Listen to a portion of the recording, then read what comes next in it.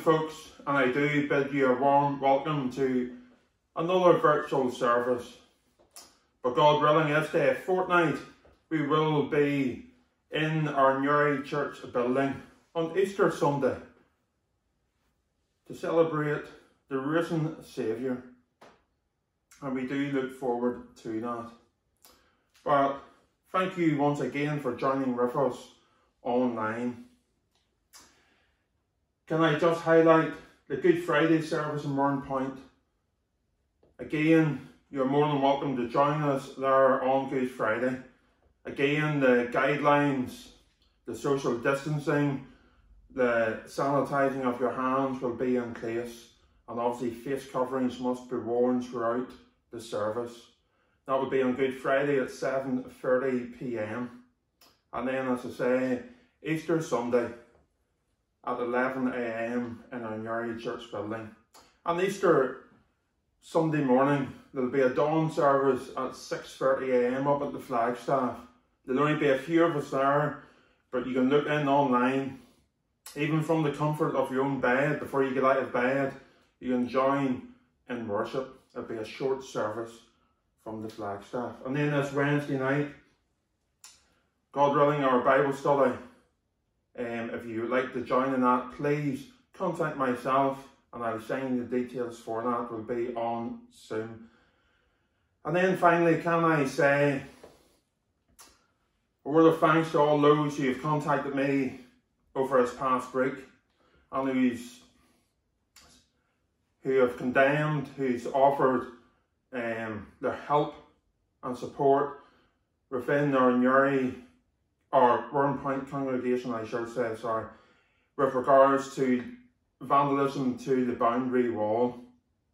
We were saddened to see that. We know God works, His ways are not our ways. And through that damage, where it's brought the church together, maybe even more so, but the community. And we've accepted an offer of help for the repairing of that wall, and that will be done over the next couple of weeks. So can I put on record my thanks to those who have offered help? It is greatly appreciated by all within the Mourne Point congregation. We're here this morning to worship God. And as I call to worship this morning, I want to read from Psalm 63. Psalm 63 verse 1. O God, you are my God. Earnestly I seek you. My soul thirsts for you. My body longs for you in a dry and weary land where there is no water. Amen. And that's what we seek to do in this service of worship this morning. To seek God. To long for God's presence amongst us. Our soul that thirsts for Him. And we are in a land that has forsaken, sadly, God and His will for each of us. And more so, the province as a whole. So let us join together now in worship with our first hymn of praise from Mission Praise 564. Praise to the Lord the Almighty, the King of creation.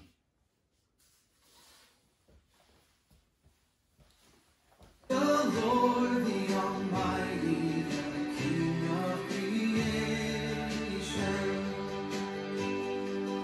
Oh, my soul, praise Him, for He is thy help and salvation. Oh, ye who hear, now to His temple draw near.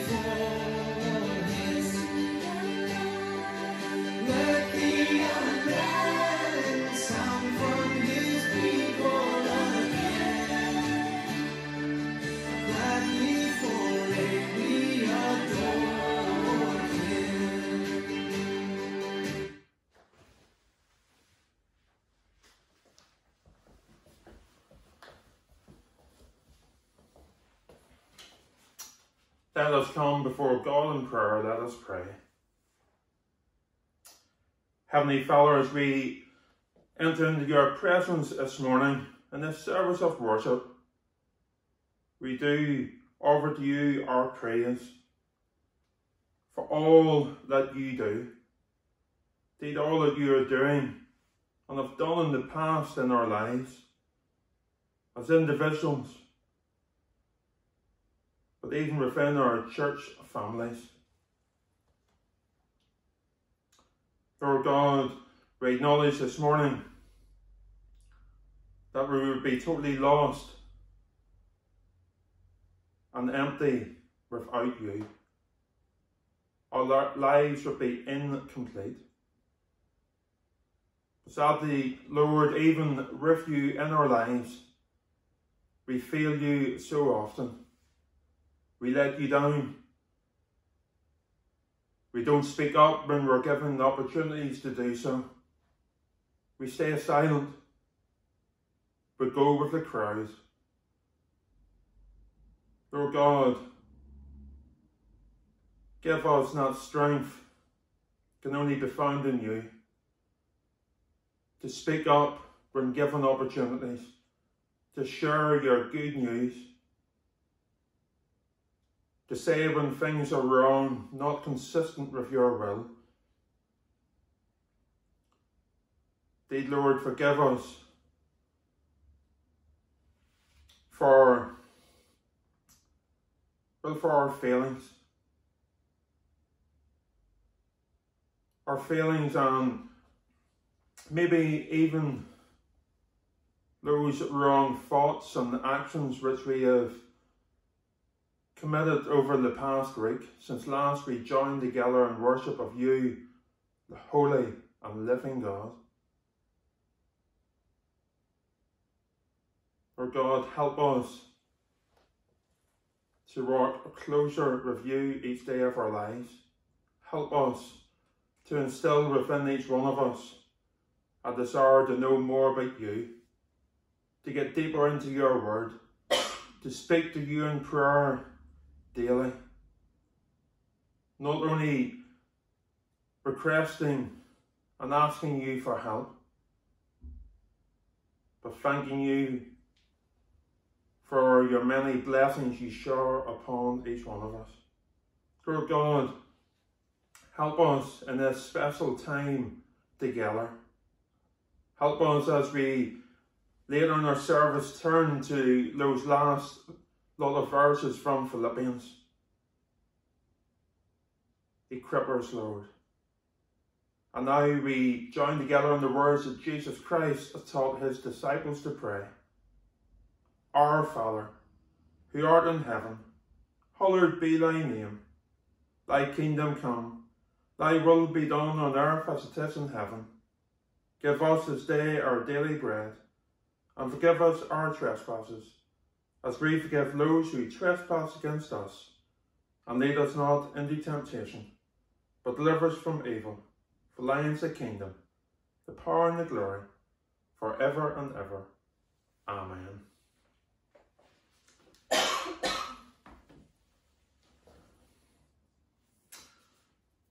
Turning once again to the letter to the church in Philippi, Philippians chapter 4, commencing at verse 10, reading verses 10 to the end of the chapter.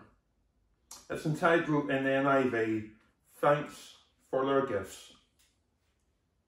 Let us hear the word of God. I rejoice greatly in the Lord that at last you have renewed your concern for me. Indeed, you have been concerned, but you have had no opportunity to show it.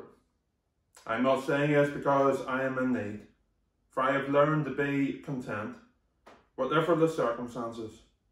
I know what it is to be in need, and I know what it is to have plenty. I have learned the secret of being content in any and every circumstance, whether well fed or hungry, whether living in plenty or in want. I can do everything through him who gives me strength. Yet it was good of you to share in my troubles. Moreover, as you Philippians know, in the early days of your acquaintance with the gospel, when I set out from Macedonia, not one church shared with me in the matter of giving and receiving, except you only. For even when I was in Thessalonica, you sent me aid again and again when I was in need. Not that I am looking for a gift, but I am looking for what may be credited to your account. I have received full payment, and even more, I am amply supplied. Now that I have received from Epaphroditus the gifts you sent, they are a fragrant offering, an acceptable sacrifice, pleasing to God. And my God will meet all your needs, according to his glorious riches in Christ Jesus. To your God and Father be glory forever and ever. Amen.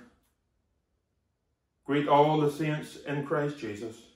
The brothers who are with me send greetings. All the saints send you greetings, especially those who belong to Caesar's household.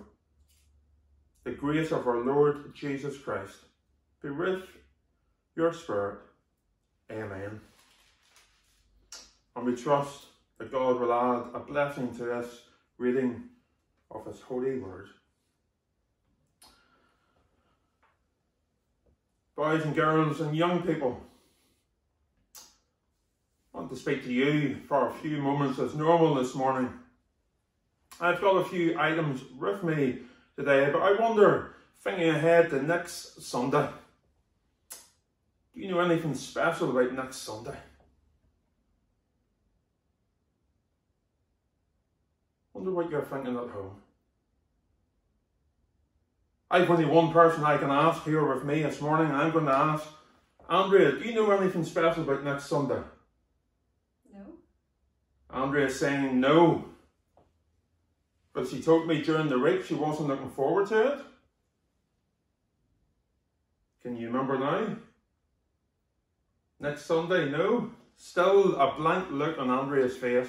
Well, next Sunday, all of us will lose an hour's sleep in bed, because our clocks will go forward, as was known as British summertime begins.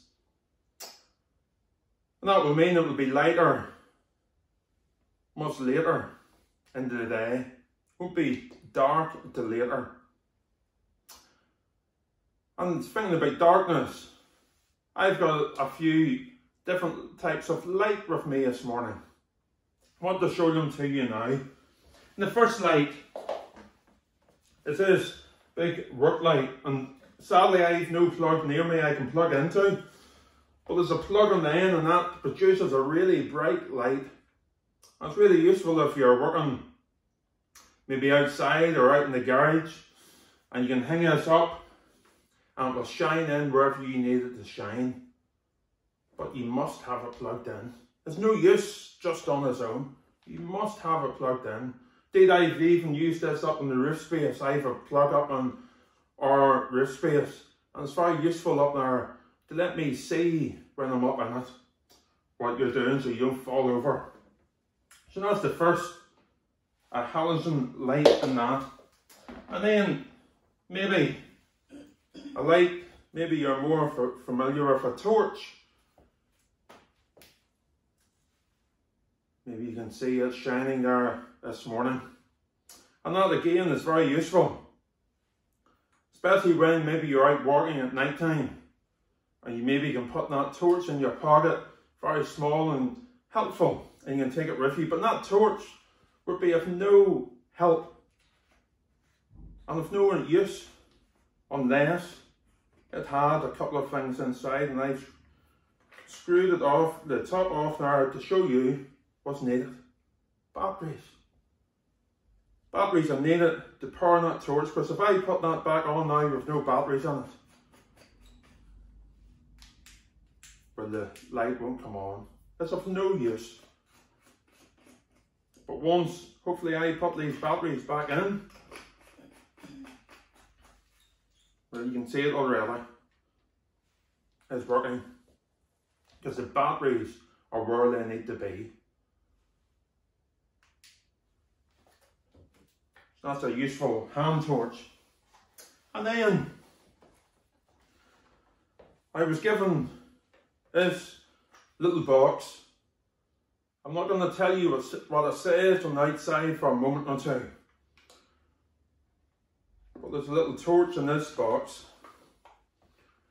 And there's the little torch contained within, and there's two bulbs. And I can turn it on. It's maybe not just as bright as the other one, but it still is pretty good. But this torch is powered by itself in one way. You flick this little switch and it brings out a button to the side, and when you press that button in and out a few times, it generates power that will power that little torch. So that's very useful. You don't need to remember to buy batteries. You don't need to plug it in. But you still need to put some work in. It just won't happen. You know, as I thought about those torches, that electric light, the battery light, and even that little self-sufficient light in its own way, I thought about this passage from Philippians that we're looking at today. And in particular, one verse, Philippians 4, verse 13. I can do all things through Christ who strengthens me. I told you I would tell you what it said on the box. That is what it actually says on the box. I can do all things through Christ who strengthens me. Press on. It says, press on. You know, all of us at times try to do things on our own. Try to do things that we just aren't maybe cut out for doing. But we need help with. We need practice with. We do that even as adults. Even your mums and dads, granny and granddads maybe do that. Try to do it on their own strength. You know, each of these lights required help. The first one required to be plugged in to the electricity. The second one required batteries, and this one even required some power to be generated. You know, we need strength also. And who do we get that strength from? Well, we can get that strength from Jesus Christ. I can do all things through Christ who strengthens me. There'll be times we think we're doing well in life. We think we're going through it with no problems. But difficulties will arise. We'll need to be connected to Christ. And that doesn't mean, like the light, just being plugged in now and again when needed.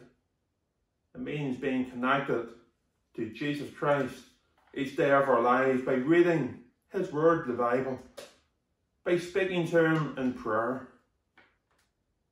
Just as we would speak to a friend or a family member, so too we need to speak to Jesus Christ each day. This little light, and it says on it, hand pump flashlight, no batteries ever. But you know, if we've Jesus Christ, we've all that we'll ever need. He'll help us through those difficult times. He'll be with us through those happy and joyful times. He'll be ever present. He'll never let us down. But we need to get involved with Him. We need to make use of Him and allow Him to work in our lives and use us for His glory and purpose.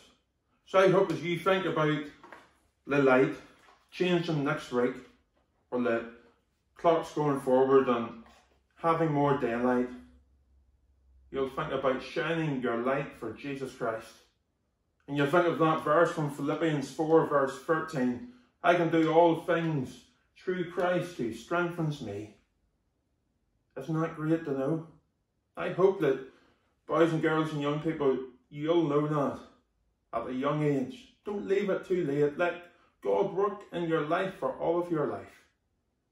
And give him the praise and glory that he alone is due. We're going to sing your hymn now. And there's one that he's done on Children's Day last year. Nothing is impossible. Nothing is impossible.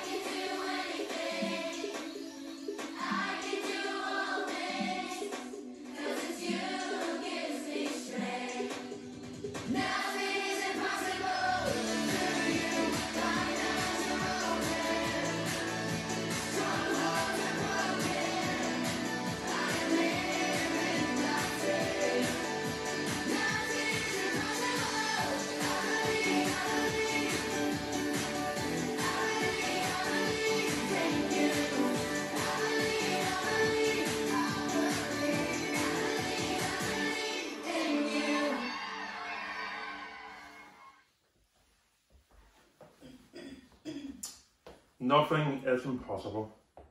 Let us turn once again to God's Word. Reading this time from the Old Testament, from the book of Psalms, Psalm 62, reading verses 1 to 8. My soul finds rest in God alone. My salvation comes from him. He alone is my rock and my salvation. He is my fortress. I shall never be shaken. How long will you assault a man? Will all of you throw him down? His leaning wall is tight-ring fence. They fully intend to topple him from his lofty place. They take delight in lies, with their mouths they bless, but in their hearts they curse. Find rest, O my soul, in God alone. My hope comes from him. He alone is my rock and my salvation. He is my fortress. I shall not be shaken. My salvation and my honour depend on God. He is my mighty rock, my refuge. Trust in him at all times. O people, pour out your hearts to him, for God is our refuge. Amen. Let us now come to God in prayer. Let us pray. Loving and heavenly Father, may you indeed be our refuge. May you indeed be our strength, our hope, and our salvation. We thank you this morning, Lord, for the truths contained within your holy word, the Bible. Lord, we give thanks that you have put into it all that we need in this life. Lord God, sometimes we question what's contained within. But Lord, we know that in your own perfect timing, you will reveal to each one of us, just when we need it, what maybe a passage of scripture means. Lord, we would pray this morning that you would do just that in each of our lives as individuals, as Christians seeking to follow your way, but also as church families, Lord. We pray this morning that we will look to you for our guidance. We will look to you for our direction. We'll do so through reading your word and speaking to you in prayer. Heavenly Father, we thank you that even in the past week, through vandalism and difficulties within Roaring Point, your goodness shone through. Lord, we give thanks to you this morning for the way you have made a difficult situation and you've turned it around and used it, maybe even to teach us a lesson, to be more dependent on you and less self-sufficient. Lord, this morning we remember once again those ill and recovering from illnesses. We pray your continued presence with each one. You know each of them by name in our congregations. And we pray that even now, as we speak to you in prayer, that you would draw nearer to each one.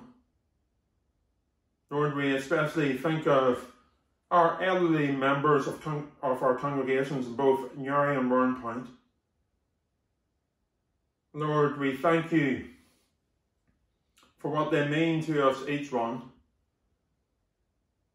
Lord, we thank you for their safety and protection that you have granted them over this past difficult year.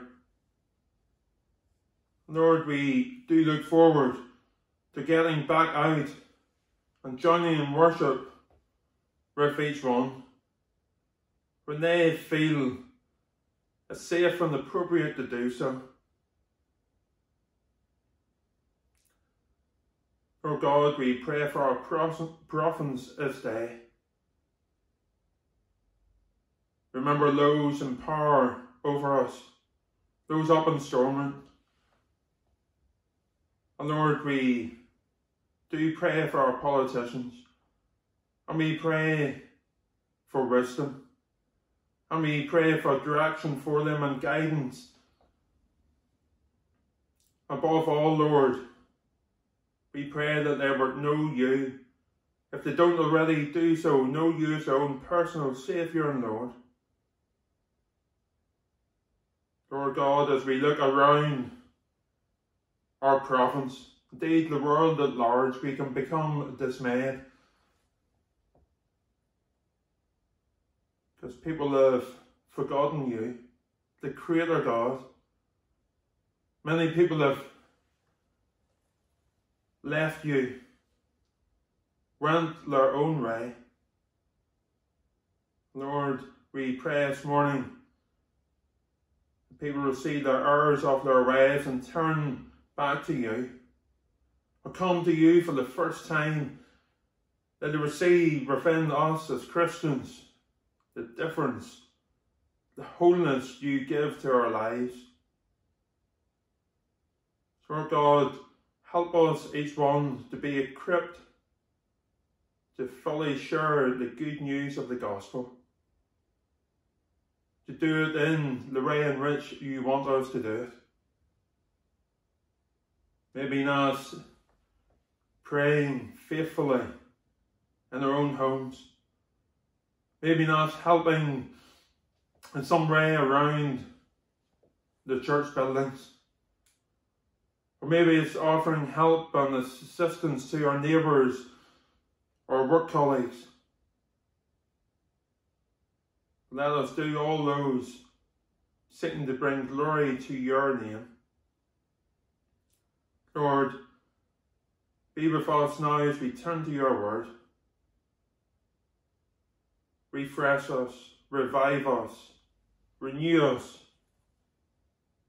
Indeed, connect with us this morning, we pray. For us in Christ Jesus' perfect name we pray. Amen.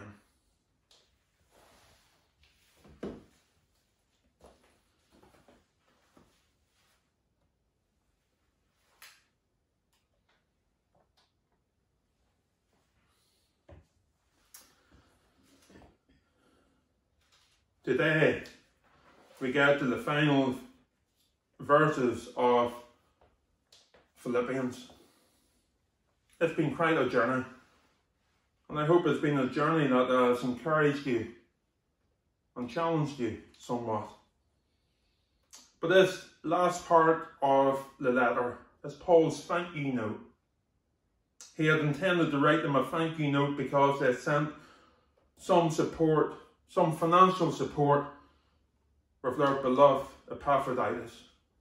But when Paul learned about the conflict two Roman leaders in the church were having with one another, Paul's thank you note turned into a fully fledged letter filled with gospel teachings on grace and truth.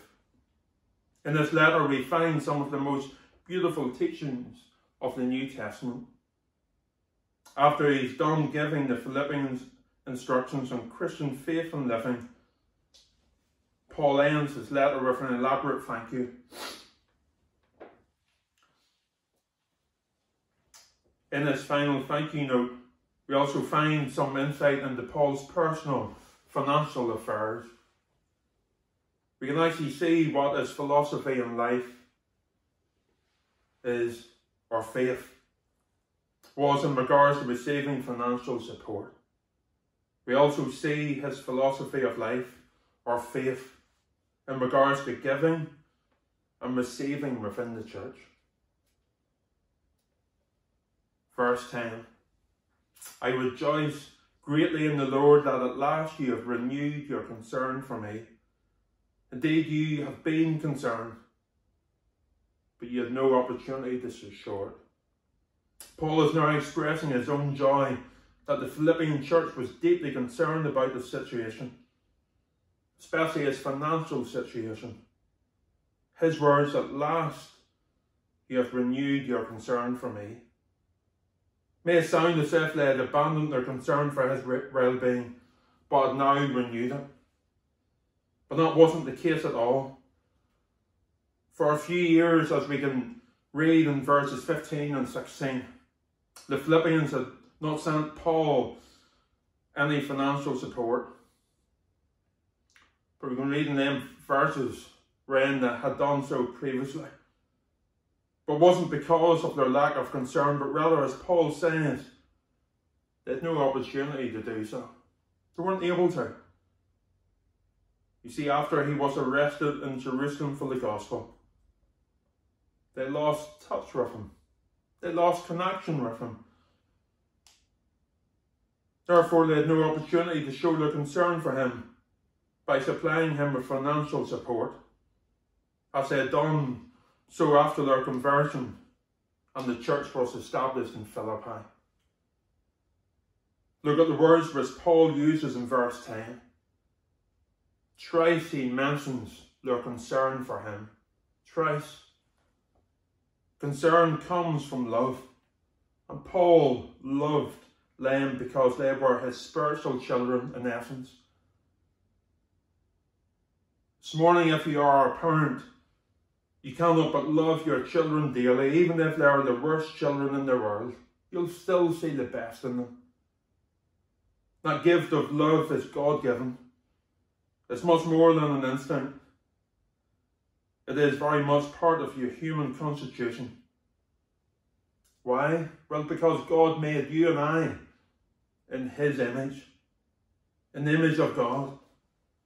And God's very essence is love. The Bible tells us that God is love. 1 John 4 verse 8. God made us in his image so that we might recognize love and embrace it. See, all love comes from God. Paul was loved by God and embraced that love when he was the last person on earth. To imagine that God would love a person such as him. Let's not forget, Paul was once called Saul. He had done everything against Christianity he could do. When he embraced the love of God, he too could freely love others. How much more than his own spiritual children. Paul loved these Philippian Christians daily as his own children. His love for them always burned brightly in his heart, even years after last hearing from them. There's nothing I love more than meeting people. And to me, that's one of the biggest, disappointments of this past year, not being able to connect with people in their own homes. There's been occasions where I've been able to do it, but not to the extent I would wish to do it. So I have a desire to get to know you, to get to know each of you as individuals, to know what makes you tick, to know what you love in life. And I want to share with you my love of Jesus Christ. But as much as Paul loved them, they too loved him as well. They went both ways. Now it's also not an instinct, it's part of their constitution, especially that they were Paul's children born to him in Christ.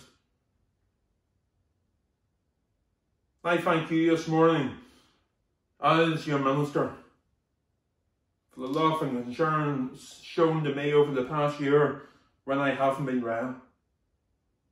And that's very much evident, and still is, as I hopefully get back to full strength. The church at Philippi loved him as their spiritual father. They were concerned for him. Years have passed by, but they hadn't lost their concern for him, for his well-being. They hadn't forgotten that he was a mere man dedicated to God's work, and would often be in need of support as he served God's purpose. They hadn't forgotten to love him, to be concerned for him, to watch out for him. They mightn't have seen him in some years, but they still loved him. You see, they had a connection, a bond. Jesus Christ.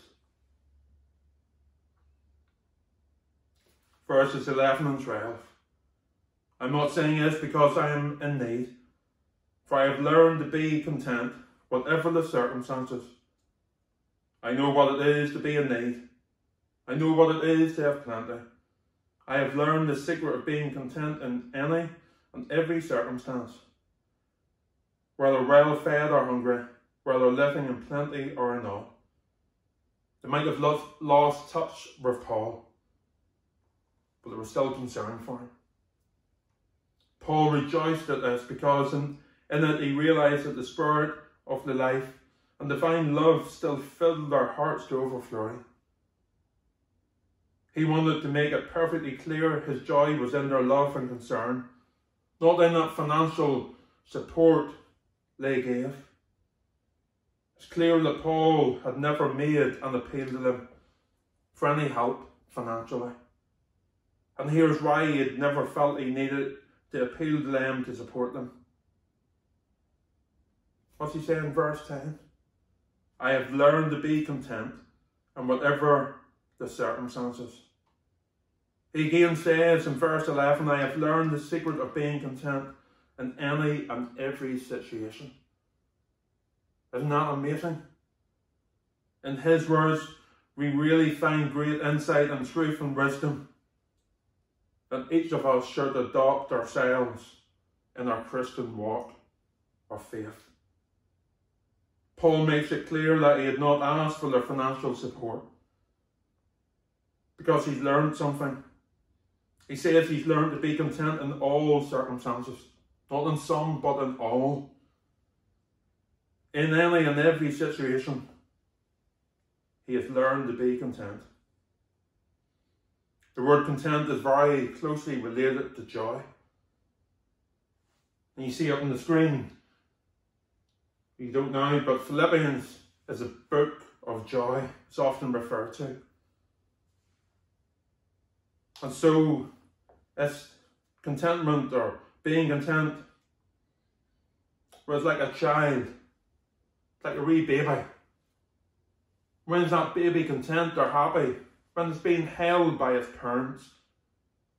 When it's being held in its parents' arms. They don't understand maybe what difficulties or trials or suffering their parents may be going through. They don't understand if their parents are facing happiness in life or bad times. The child instead would be content in all circumstances as long as it has its parents. Paul's sense of contentment was the same. He had Jesus Christ. The only difference is that Paul understood his own circumstances. They had no bearing on his contentment. They didn't change his state of contentment. You see, most people, you and I,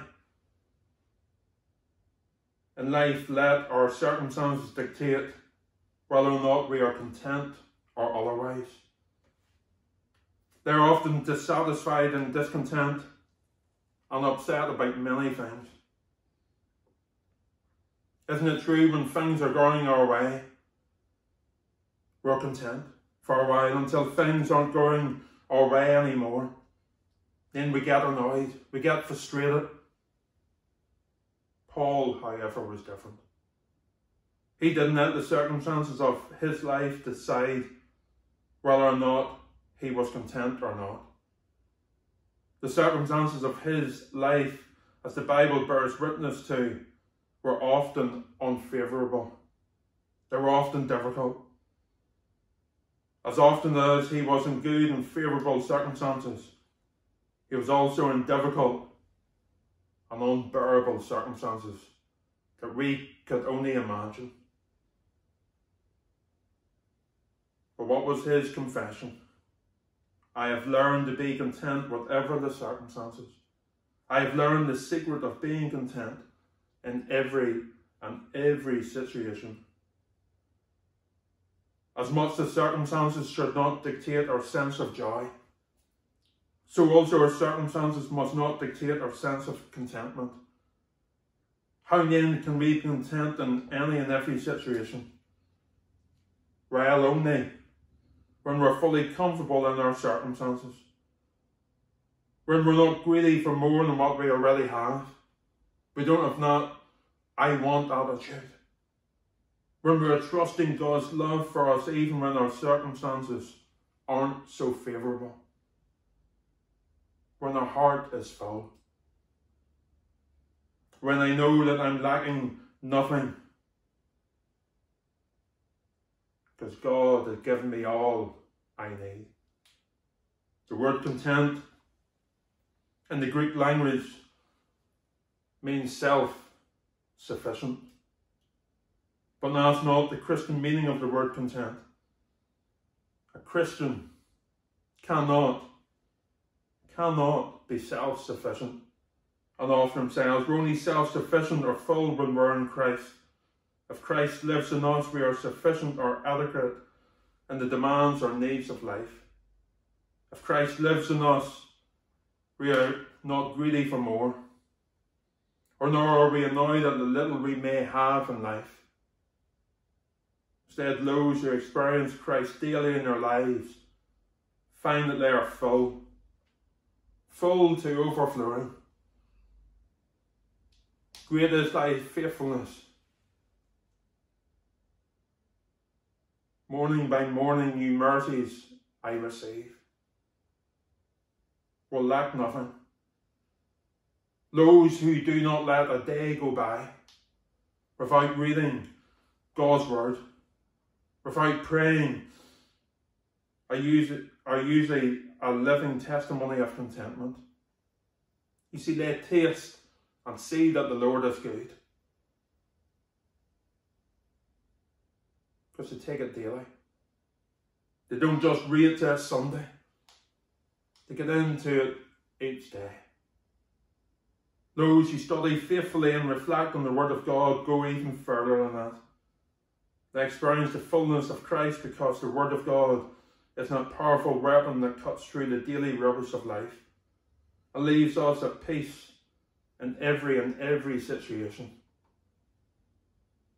The Christian will face difficult times. The Christian will face unbearable times, just like any other human being. But they'll have Christ to carry them through. Others who do not take those steps of faith often find their lives full, not with the fullness of Christ, but full of anxieties and discontentment, bitterness and regret. How did Paul ever learn such contentment? Well, by experience. It takes time. It doesn't happen overnight. We have many prayer topics we'll pray about. But one prayer topic should be of great importance in our lives is this. Lord, teach me to be content whatever my circumstances.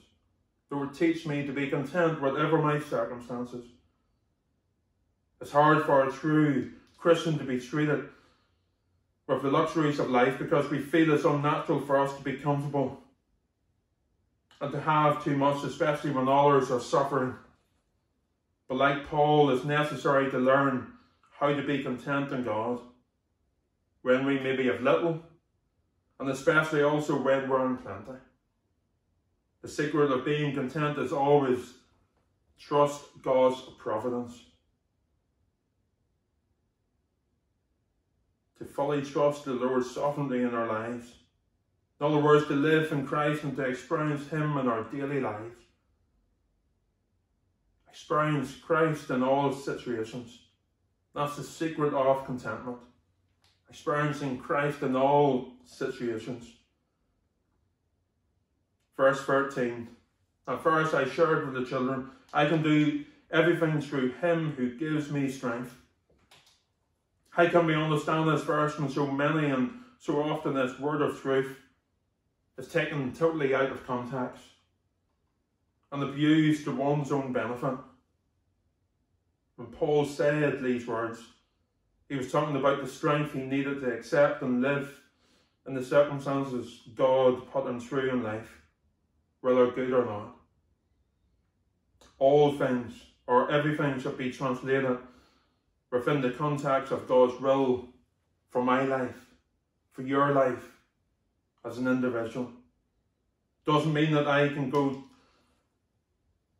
and jump off the roof of your house, because in everything God gives me strength. No, we need to be sensible, friends. We need to be cautious.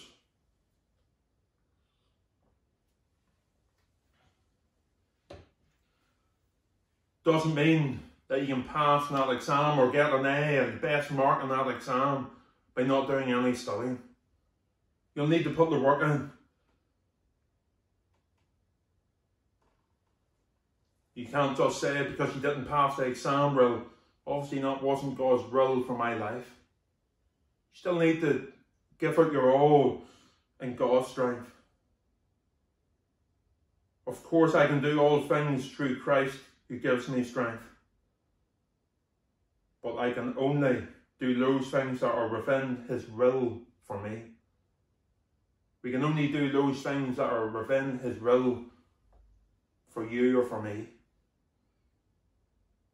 You too need to function within the context of his will in your life. If Christ is your Lord and Saviour, then he is your head. And you need to go where your head wants you to go. The moment your life leaves the context of his will, your life will become a shipwreck. It will run aground. Yes, you can do everything within his will. God's will for your life, for my life, in his perfect timing. And that's an enormous encouragement for each of us. Whatever God has designed for you or for me, we can do it. You can do anything and everything the Lord has already determined for your life. Whatever he wills for you and puts in your heart in divine conviction through the Holy Spirit, you can certainly do it. But not alone or on your own. He himself will strengthen you to do it through the Holy Spirit. At the same time, his verse does not promise unlimited power for you to do whatever you want. But if you open your ears to hear him and eyes to see what he's teaching you, you will surely do everything and anything he's planned for your life. But not in your own strength, in his. When you abide in him and he in you, and his strength drives your life, nothing can stop the Lord's will from being fulfilled in your life. To do it, however, we must be firmly rooted and remain in the Word of God. Friends, this morning, unless you know the Word of God, you won't know his will. People want their problems solved, but they want to solve them in their own ways. There's no way to solve them except in the Word of God. How much Bible reading do you do, if any? How much time do you give to Bible study to know his will?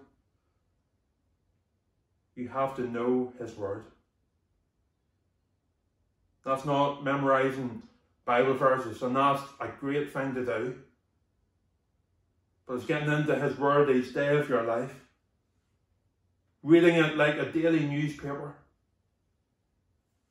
Not leaving it sitting on the shelf gathering dust. If you are experiencing plenty in your life is from the Lord and you need strength to understand it and live in it according to his will and purpose. If you are experiencing hardship, it too may be from the Lord and intended to strengthen you to endure it and to rise from it a greater servant. Maybe in the future, something that you've came through or going through currently, you'll be able to help someone facing the same. but you will not endure it by your own strength, nor by borrowing the strength of others. You must stand in Christ's strength alone to fulfill your destiny in Christ Jesus. Paul was happy that the church of Philippi had sent financial support. He was happy for the renewed concern for him, as well as for the gospel work he was doing. Because that goes together, Paul and his gospel work. These people had been with him from the start, sharing in his hardship. Ever since they received the gospel, young as they were spiritually, they had fulfilled the word of God, which commands us to share in the Lord's blessings with those who are serving the gospel of life. They shared with him by supplying his needs. They shared with him, therefore, in the work of life he was doing. Paul certainly didn't look for gifts from them, nor for material support.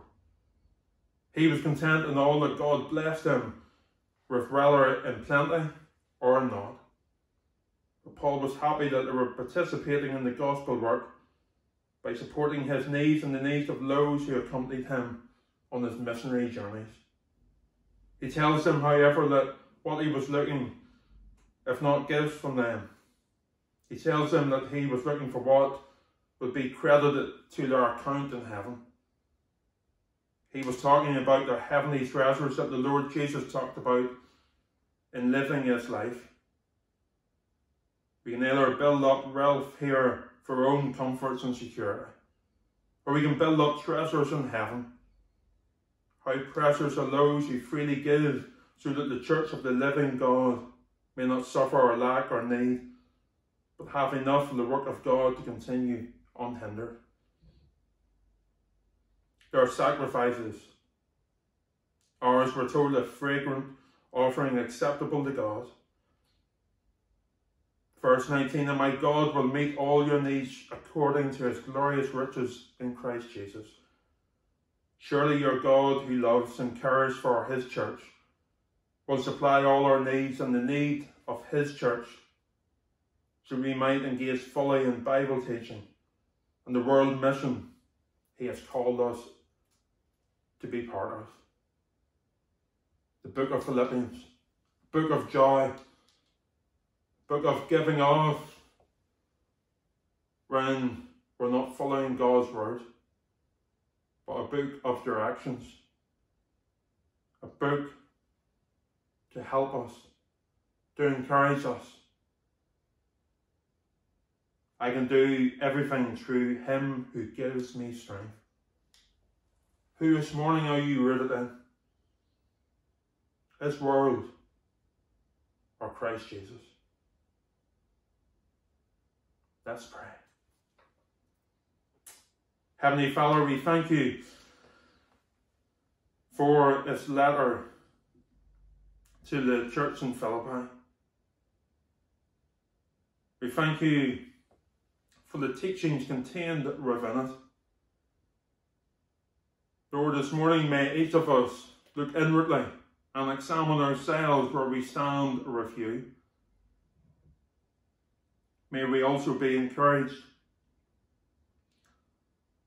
that with your help, nothing is impossible if it's within your will. Lord God, let us be willing to serve you, to give you all the praise and all the glory, not seeking to do anything for our own self-interest or gain, but always looking to Christ. Amen.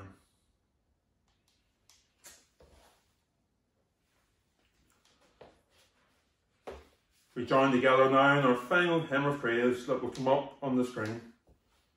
Just as I am without one plea, but that thy blood was shed for me, and that thou bidst me come to thee, O Lamb of God, I come, I come.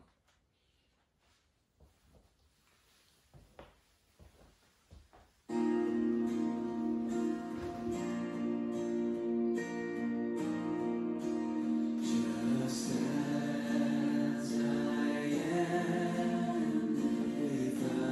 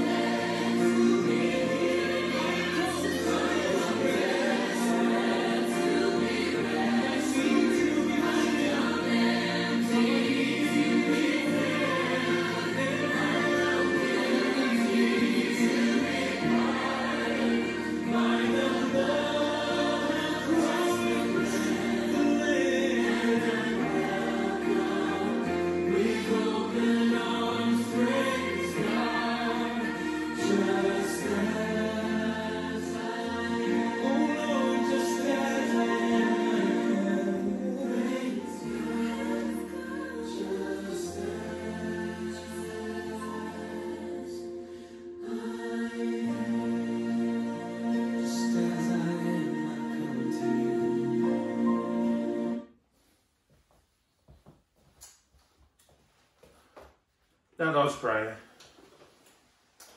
We thank you, Lord, that we can come just as we are. And you, with open arms, will welcome us home if we repent and put our faith and trust in you as our Lord and Saviour. And now may the grace of our Lord Jesus Christ, the love of God, and the fellowship of the Holy Spirit rest, remain, and abide with each one of us this day and forevermore. Amen.